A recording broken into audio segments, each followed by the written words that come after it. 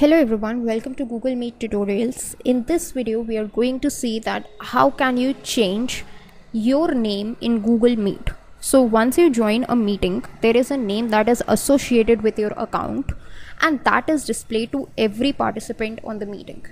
Maybe in the case of your school meetings, they want you to add your roll number as the prefix or probably add your class so you are able to get identified easily. So in that case, you want to change your name in the Google Meet. So the process is very simple. First thing you need to keep in mind is the changes that you are doing is not just for Google Meet. The name that you would be changing would be for the whole Google account. So if you're using YouTube, if you're using Gmail, everywhere that particular name will be changed. So keeping this thing in mind, let's see the process. The process is really very simple.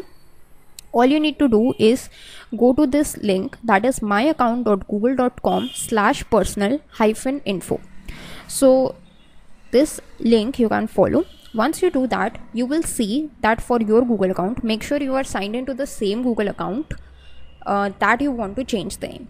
So once you are in there, you can see there is this personal info option that you would be getting.